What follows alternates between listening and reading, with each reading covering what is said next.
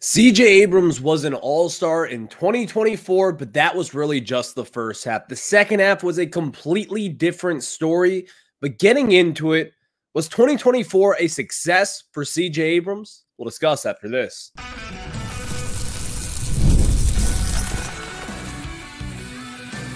You are Locked On Nationals, your daily Washington Nationals podcast, part of the Locked On Podcast Network, your team every day. And thank you all for making Locked On Nationals your first listen every single day, as we are free and available wherever you get your podcast. And of course, you can check us out over on YouTube and wherever you get your podcast. Just search Locked On Nationals. That is where you'll find your daily content of the Washington Nationals. Later on in today's show, we will have a ALDS/NLDS preview, as for the first time in, I believe, 30 plus years, all the series are tied up at one apiece, entering game threes today, as you've got the Phillies and the Mets going at it. And of course, we'll have those previews for you a little bit later on in today's show. But second segment, kind of get into some 2025 projections for your national shortstop, CJ Abrams. What should you expect in 2025? And also this offseason, I believe it'll be one of the bigger stories of the Nationals team outside of spending in free agency. Could the Nationals extend CJ Abrams? You know, if you're an everydayer out there, you may know that I've had some thoughts on this for quite some time. But let's get into it a little bit more, because you think people can change? Well, they can. I'll discuss that opinion in the second segment of today's show, but this episode is brought to you by Booking.com. Booking.com, yeah, the right state can make you a fan of any city, even your baseball rivals. Book today on Booking.com, the official accommodation partner of Major League Baseball. Get the Booking.com app today. So we get started today discussing CJ Abrams, in which was a tale of two different stories in 2024. First and foremost, CJ Abrams was an all-star. Plain and simple. He was elected to be on the all-star team this year, and he deserved it. The first half of this season, his numbers were fantastic. Again, through his first 89 games this year, he had 15 home runs to 48 RBIs, 268 batting average, a 343 OBP, a 489 slug. That was an 831 OPS. He had a 133 OPS plus. And I think with CJ Abrams, that's really the first half that you want to remember. That was really what we all kind of expected. At least I did, in my opinion here. But getting into it, the second half was a complete cluster. And when I mean cluster, I mean just one of the worst second halves that you could have ever imagined for CJ Abrams. We all know the story just a handful of weeks ago when CJ Abrams was sent down to AAA for the final week of the season, in which he didn't even play because, by the way, the season was over. And that was because he was at a casino until 8 a.m. That's not good. I think that shows a lot about CJ Abrams. And here's the thing. He was 23 years old. This is someone who is entering his third year in the major leagues. And I like to give people the benefit of the doubt. We were all young. I'm young. I'm 24 years old. We have made mistakes. People make mistakes. Is that going to be the end-all, be-all for CJ Abrams? I don't think so. But also, I do think that is a big talking point of 2024. I don't think the Nationals would have just sent him down if that was just a one-time deal. I'm not going to say that it was more than just once, but if you kind of read the tea leaves a little bit here, it kind of makes more sense. This may have been an ongoing issue with CJ Abrams. I'm not saying he's going out there every single night, staying up until 8 a.m. in a casino. I don't think that's the case whatsoever.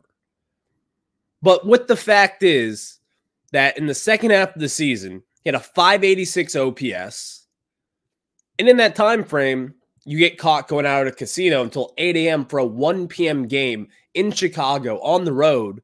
There's a lot of responsibility that goes on to being a big leaguer. But we'll get more into that later on in today's show, because we do know that kind of unfortunately stole the light of CJ's season. But as far as his production goes, what went wrong in the second half for Abrams? Because again, we gave you the splits. The first half compared to the second half, it's just unbelievably bad, if we're just being honest. But CJ Abrams, I do believe the first half of this season, that is the CJ Abrams that I expect going into 2025.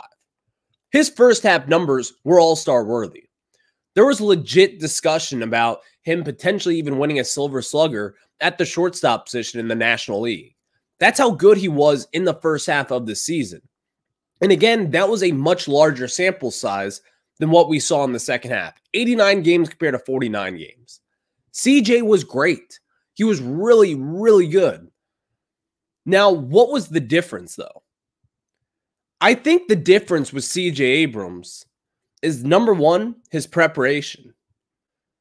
I've always said this about Abrams. Every time that I get to go over the ballpark and see batting practice, even on days when it's 100 degrees in late July, early August, CJ Abrams is always out there taking grounders or getting extra hits in on the field. Whatever it is, CJ Abrams has always been there doing the most with his work.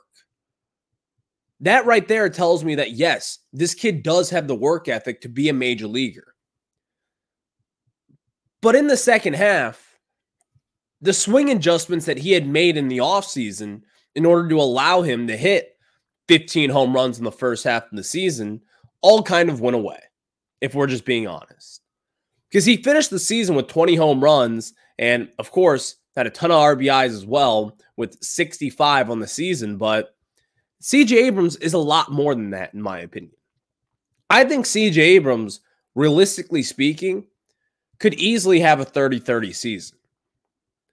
Having 15 home runs through your first 89 games of the year, that's not nothing, especially when you're 23 years old. And going back into last year, if you look back at the kind of the metrics here, I thought this was pretty interesting. His exit velocity has gone up year by year. It was 86.5 in 2022, 87.4 in 23, and 88.2 in 2024. CJ Abrams is getting better contact than ever. And what does that mean? Well, he's finding his pitch, he's hitting it in the zone, and he's putting it somewhere. So obviously, you want to see a higher exit velocity, and he has gone a little bit better every single year, basically about 1 mile per hour per year. His launch angle has also gotten better as the season's gone on. In 2022, he had a 6.8 degree launch angle. Last year, 13.5. And in 2024, a 15.1 degree launch angle. He's starting to put the ball more in the air, which then led to more home runs with a higher exit velocity and all of that as well. His barrel percentage was the exact same from 2023 as well. His hard hit percentage went up by about 5% from this season. CJ Abrams, the hard hitting metrics are mostly there. Although I will say this, if you look at kind of like his percentile rankings as far as Major League Baseball goes, again, the first half of the season, when you were looking at these, it was completely different. But his expected batting average, 52nd percentile. Expected slugging, 54th percentile. His barrel percentage, the 40th percentile. Hard hit percentage, 52nd. Bat speed, 58th percentile. Squared up percentage, 49th. Chase percentage, he's still chasing at a decent rate, 11th percentile. CJ Abrams, though, I do expect a big jump up from him in 2024. And I don't think these percentiles kind of give the full story of what Abrams was in 2024. This guy was an all-star. And in my opinion, you could easily make the case for him to still be your shortstop of the future. Talking about his defensive metrics, that's a whole different story if we're just being honest here, because fielding-wise, he was not all that great. He wasn't. His fielding run value was in the first percentile. One of the worst in all of baseball, if we're just being honest there. But I still think CJ can be a shortstop of the future for this team. And if he's not the shortstop of this team, I think you can move him around the diamond down the road. But I don't think that's a conversation that we're going to have today. But CJ, while it was a weird kind of sticky wicket season, the big overwhelming question entering this offseason is, what will this guy be down the road? What will the Nationals decide to do with CJ in 2025? What will they do this offseason? I've seen some people kind of even throw out a trade idea. I've seen some people just kind of say, let's go back out there. Let's not try to extend him. And let's see if this guy can get back on track. But I've also seen people say, let's extend this kid. We know that he is the shortstop of the future. Well, what do I think? I'll tell you exactly what I think about CJ Abrams in 2025, and will the Nationals extend him this offseason, and should they even try to extend him this offseason? I'll tell you exactly what I think. But before that, I'm going to tell you guys about some of our friends over at Booking.com. And of course, this episode of Locked On Nationals is brought to you by Booking.com. Booking.com.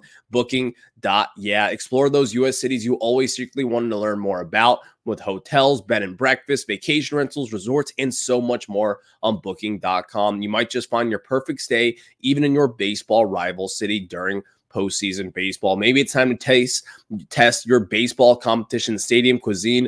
Luckily on Booking.com, you can find the stadium stay that's just right for you. With Booking.com's wide variety of choice across the U.S., you can go incognito to all your baseball rival cities. And of course, maybe you want to head up to New York today. You can find a bed and breakfast and, of course, a nice hotel in Queens. And you could root on your Nationals from there incognito. No one will ever know. Just wear your Nationals Trey Turner jersey, Bryce Harper jersey, whatever it is. You can go that route. And Booking.com delivers exactly the right U.S. stay for you. And the right stay can make you a fan of any U.S. city, even your baseball rivals. That is Booking.com. Yeah. Thank you all for making Locked On Nationals your first listen every single day, as we are free and available wherever you get your podcast. So the question that we have posed here is, should the Nats still extend CJ Abrams in the offseason of 2025? Yes, that is still my goal. That is still my goal. I have all the faith in the world in CJ Abrams being the shortstop of the future. I may be wildly wrong, because there are some inconsistencies that we have talked about with other players out there. Keibert Ruiz. We have talked about it with Jake Irvin at times. We've talked about it with Mitchell Parker. But I believe that CJ Abrams' talent will outweigh his struggles. That is how good this guy is. When we talk about CJ Abrams, one thing that we didn't really mention all too much from 2024, and one thing that kind of got, you could say, left on the cutting room floor here, CJ Abrams' stolen base percentage was way down from last year. He stole 47 bases just last year. This year, didn't really do that much. 31 stolen bases and 602 plate appearances, compared to 614 just last year. CJ was not stealing at the rate that he was at all last year.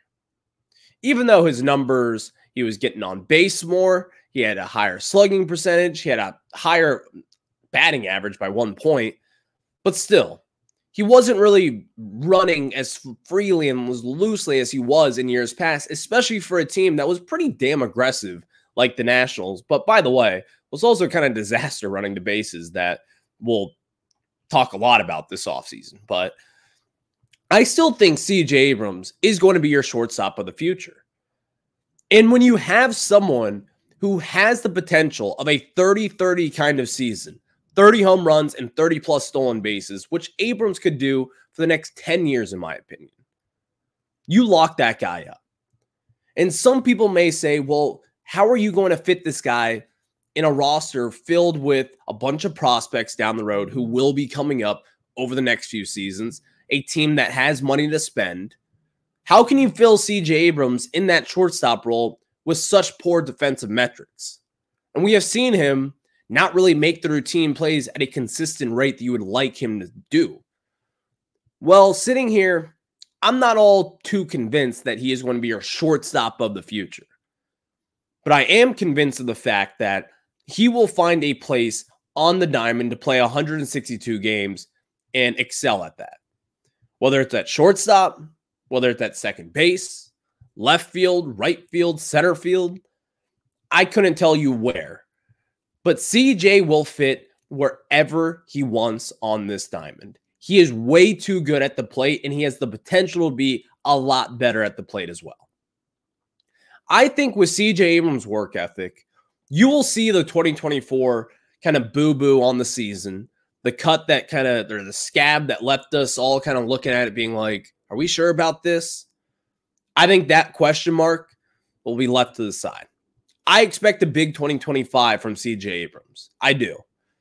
And I think Abrams will put all the questions to bed about him being prepared, about him staying out gambling, about his struggles in the second half. Was it to do with him going out every night? I don't think it was. And I don't think that'll be a concern down the road. If it is a concern down the road, then we've got to have a bigger discussion about this. But at this point in time, I don't think it will be. He's 23 years old, man. This guy will figure it out.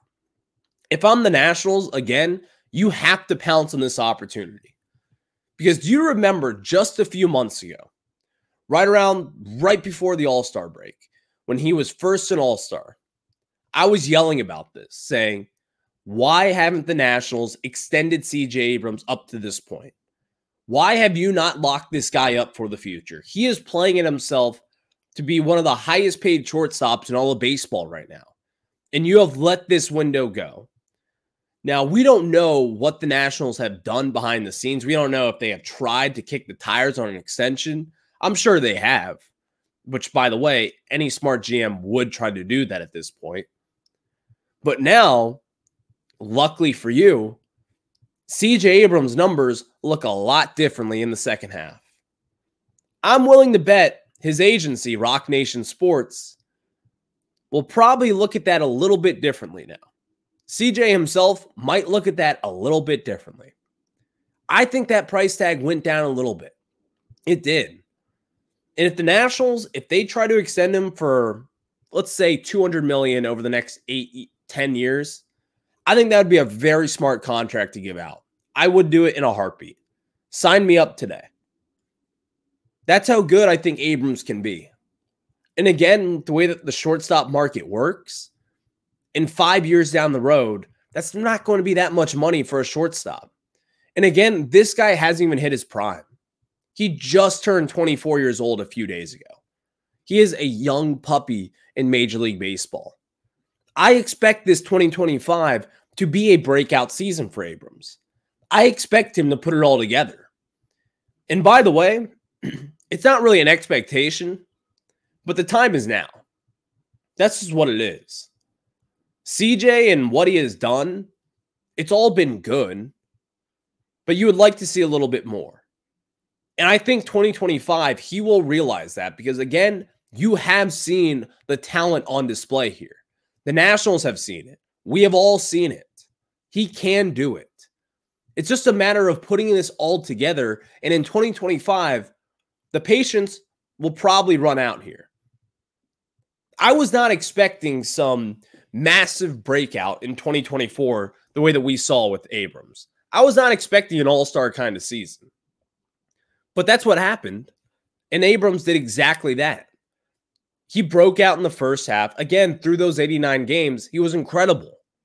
And his numbers, they completely fell off in the second half to God knows what. But one thing is for sure, is I am extending Abrams 100 times out of 100 this offseason. Because I am betting on the fact that his talent will outweigh kind of the inconsistencies that we have seen over the last few seasons. This guy will put it together. He will absolutely put it together. And in my opinion, he won't just be an all-star once. He'll be an all-star twice, a third time over and a fourth time over. And I think he's going to be that good.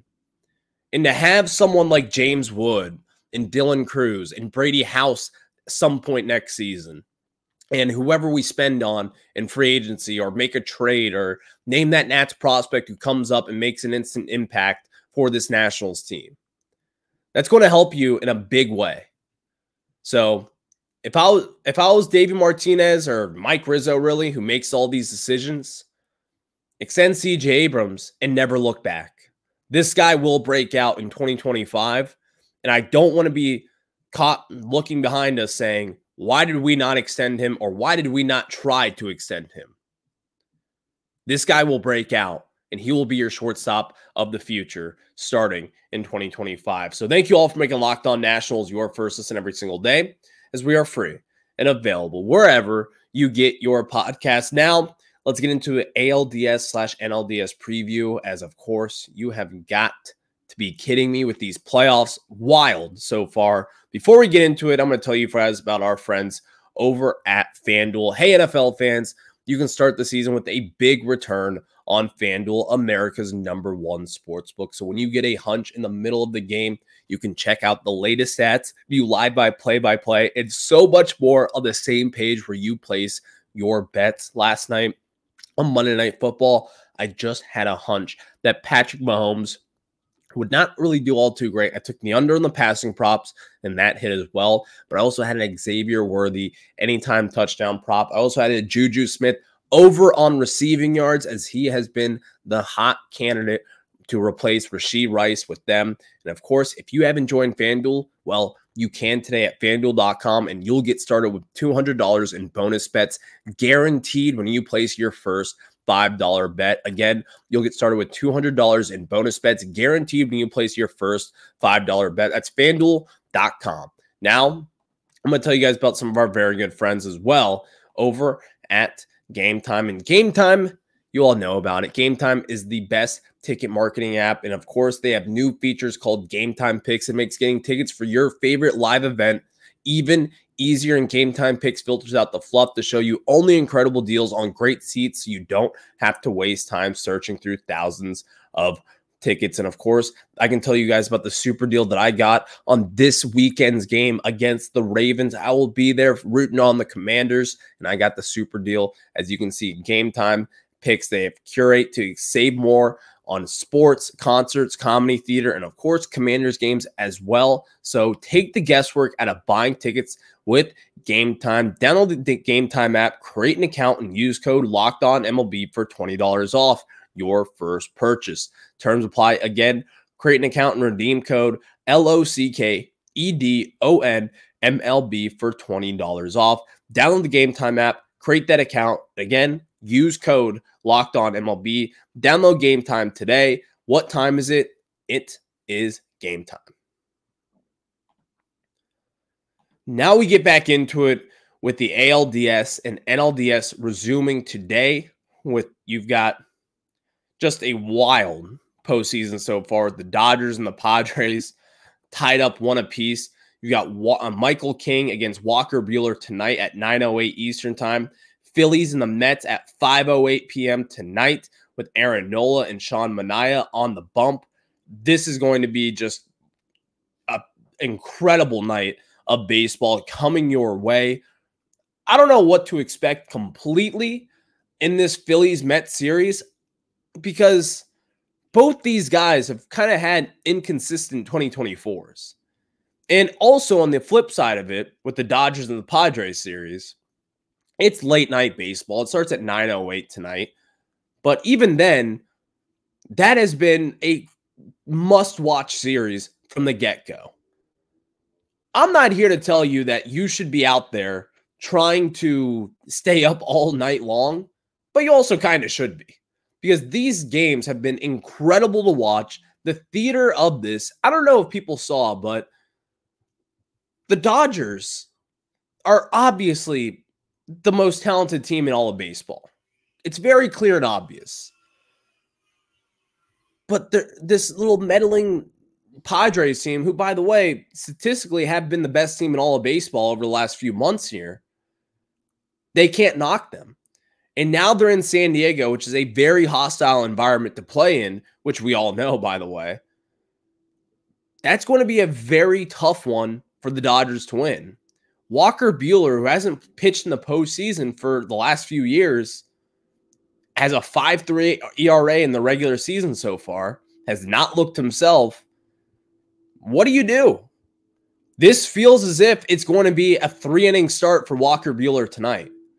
And then you go against Michael King, who has been the Padres ace.